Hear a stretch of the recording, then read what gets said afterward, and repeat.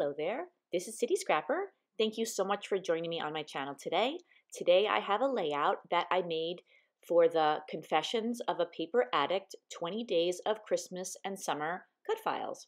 Each day of this hop, we got to choose whether we wanted to do a Christmas layout or a summer layout.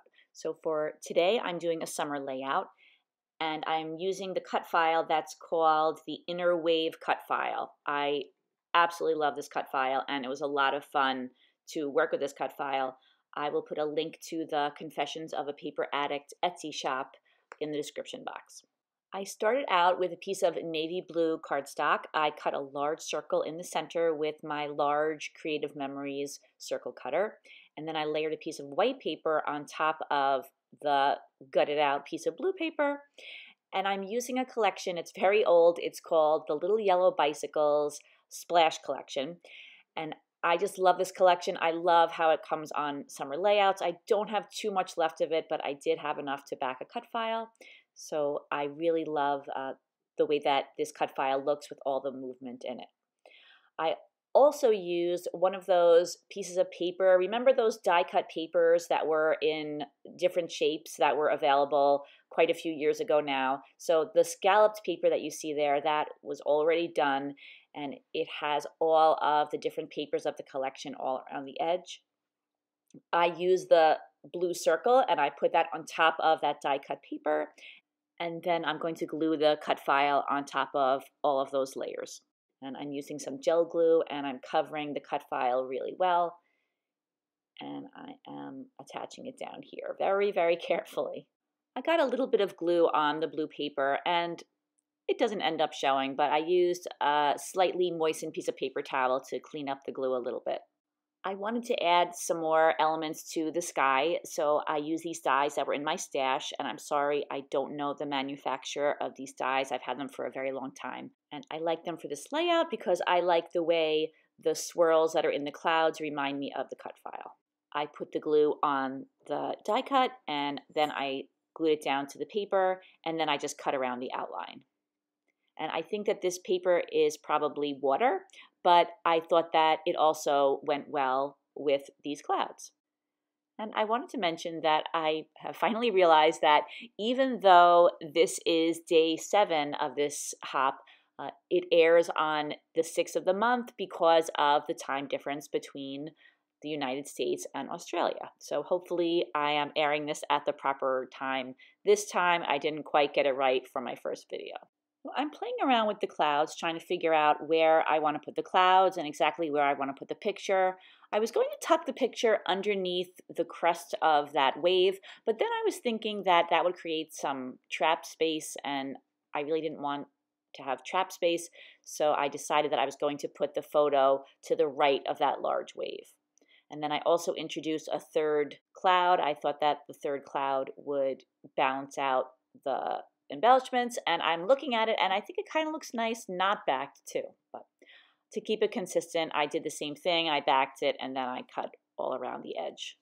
And I hadn't really thought about where I was going to put my title, and you can see here that there aren't too many places to put a title. I could put one on the bottom and put a dark title over the waves, but I thought that the area where the cut file was a little bit too busy. So I will go back to that in a little while.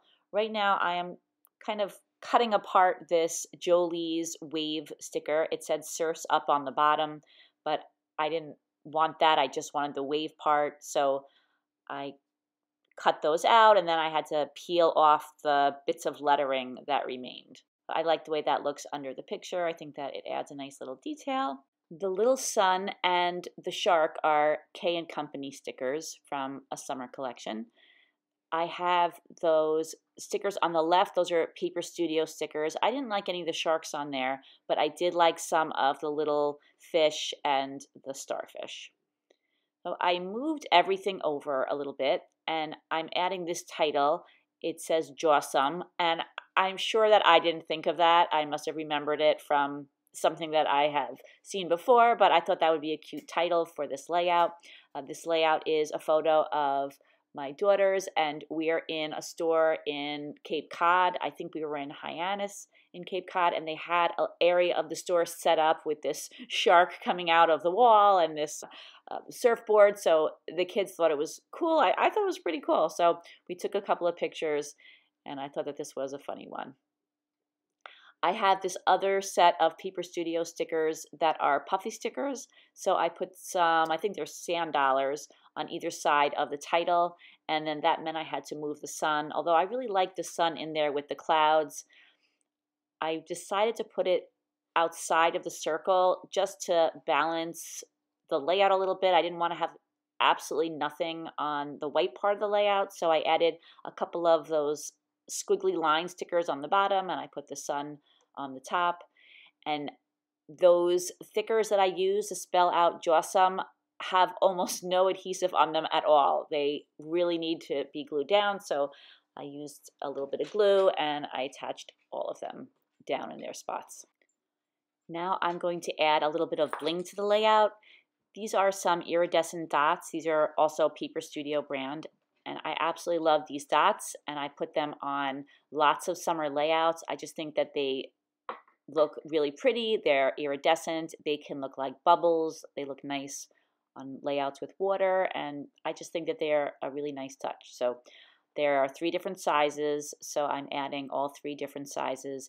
And I just put a few. Well, for me, it's a few. I don't go totally crazy with putting dots in every spot on the layout. I just wanted to scatter them around and have a little bit of bling and just a little bit more detail on the layout.